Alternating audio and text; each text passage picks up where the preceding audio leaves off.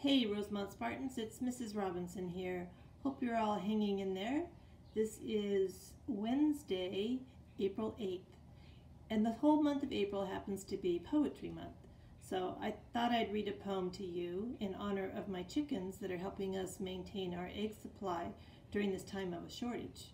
The poem is called Welcome to the World, and it's by Jack Prelutsky.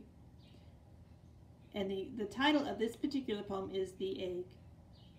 If you listen very carefully, you will hear the chicken hatching. At first there scarcely was a sound, but now a steady scratching. And now the egg begins to crack, the scratching begins to quicken. And anxiously we all await the exit of the chicken. And now a head emerges from the darkness of the egg. And now a bit of fluff appears, and now a tiny leg. And now the chicken's out at last. He's shaking himself loose. But wait a minute, that's no chicken. Goodness, it's a goose. Hang in there, Spartans. Hope you're doing well with your remote learning. See you guys later.